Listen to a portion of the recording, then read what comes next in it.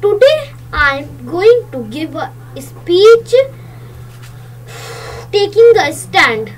Before I start, I want to introduce myself. My name is Mohammad Umam and I am a student. Some people let unfold the world on its own, but some people resist, sitting on the sideline of the history. Do you stand for love? Do you stand for peace? Do you stand for education? Do you stand for unity? Do you stand for diversity? Do you stand for environment? In the age of dangerous politics, don't let bullies down to tell you that you are too political, and that you are too political and